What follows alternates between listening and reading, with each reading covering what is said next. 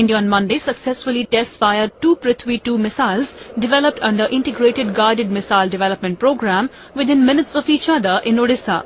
The missiles were launched at 10:30 am from the launch pad at Interim Test Range in Chandipur town in Balasore district of the state.